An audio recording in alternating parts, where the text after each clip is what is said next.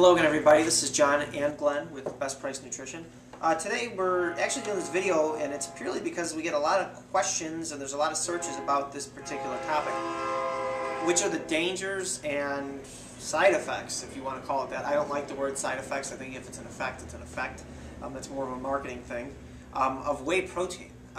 You know, I was a little surprised by it, but we do get a lot of questions about it. And so we thought we would do something maybe to dispel some myths and rumors. And well, I mean, the fact of the matter is it's protein. It's not something that's just made up in a lab.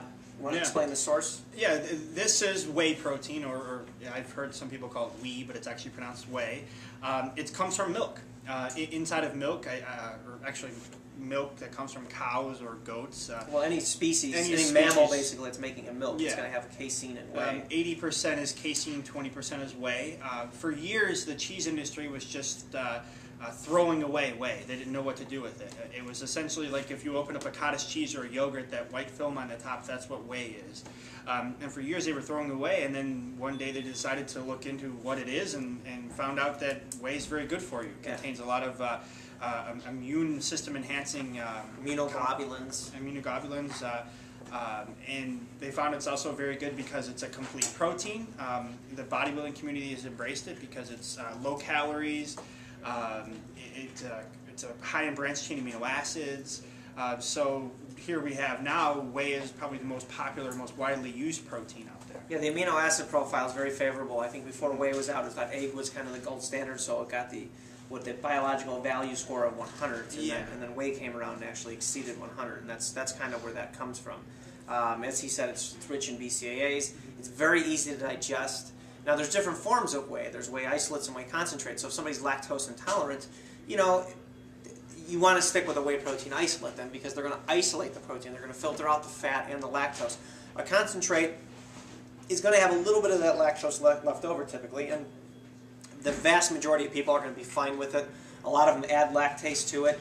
And really the thought is that the inability to digest lactose isn't, you're not bound to that fate. You know, a lot of the times, it's been a lot of research that's been done with people's gut floras and found that we're just missing some of the probiotics that you need to actually break it down, because it's the bacteria that are going to break it down for you. So that's another thing to consider. But like we said, whey, it's very light. You know, if you ever mix it up, it's very liquidy. It's easy to digest.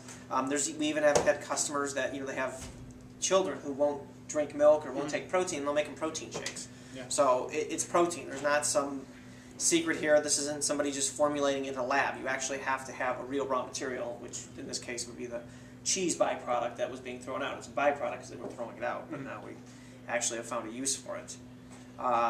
What are some of the myths or rumors that you hear about the dangers? I mean, just protein use in general. Yeah, people think it's going to liquefy your kidneys or something like that, which is just ridiculous. There's absolutely no research to support it. They've actually done research with people doing, I mean, like 8 grams of protein per pound of body weight, which is completely unnecessary. You'd never have to reach those levels.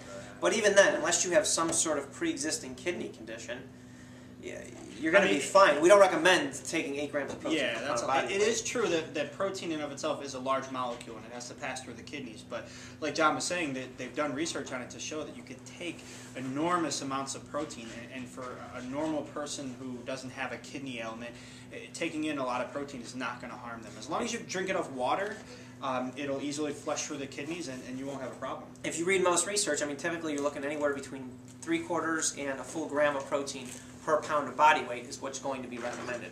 It's not going to be this 8 grams or something silly like that. So you're fine. That's complete myth. I challenge anybody to find actual peer-reviewed human studies that document any such things. So that's just not the case.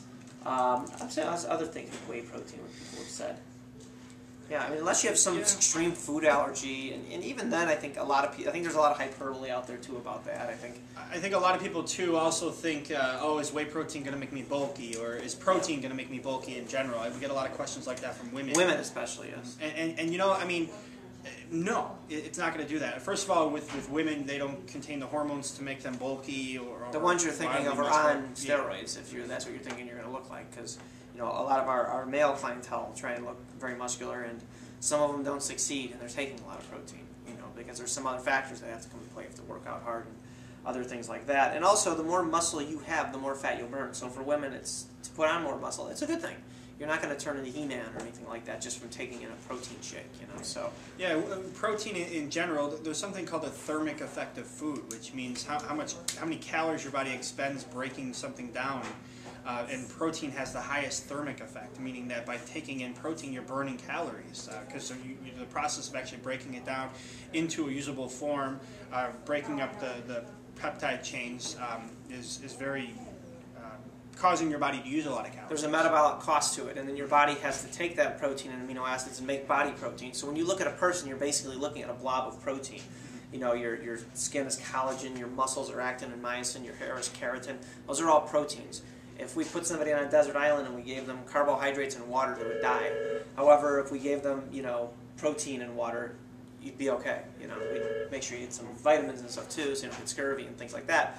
But there's no such thing as an essential carbohydrate. However, there are such things as essential proteins, i.e. essential amino acids. So, you know, the other concern that sometimes comes into play with, you know, proteins, whey in this case, would be the sweeteners. Again, you know, people think that if they have an artificial sweetener, the things are going to happen.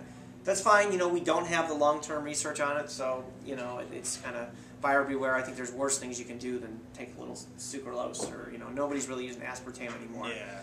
But there are naturally sweetened ones too, if that's a concern, so you can even get by that. But most of them don't really have that much sucralose in there, and there's been zero research to show that there's anything, you know, bad about sucralose as far as, you know, we've seen in terms of documented, peer-reviewed, not stuff on, you know, nutty websites. I mean, so please don't post those, because not interested in reading them unless they're peer-reviewed, so we'll save you that time.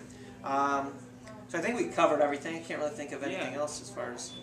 I mean, whey protein's safe. It's been used for years, not only by the bodybuilding community, but in the medical community.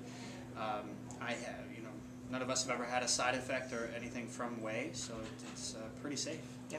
So, yeah, if you find one that doesn't agree with your system, then, you know, try something else. But whey is usually going to be one of the most easily digested proteins. So if you have any questions, please feel free to post them in the comments section of the video or in our blog. Also, you can visit us at facebook.com/BestPriceNutrition. Thank you.